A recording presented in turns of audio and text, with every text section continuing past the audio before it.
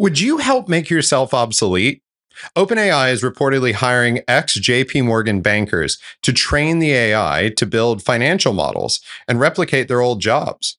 For $150 an hour under the name Project Mercury, the employees are writing prompts for a range of transactions and types of work. Hiring to train AI in specific skill sets isn't new or unique. Uber recently asked drivers to do the same as a side task. But the focus on financial services is interesting for a few reasons. Modern financial service is both more repetitive than some would assume on the outside and arguably less refined technologically than many people would assume. Many complex financial models have been jokingly referred to as Excel macros propping up the global economy.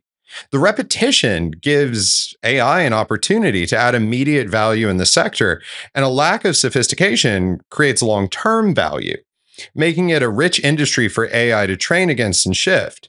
The only outstanding question is who's best positioned to weaponize this cognitive surplus for AI?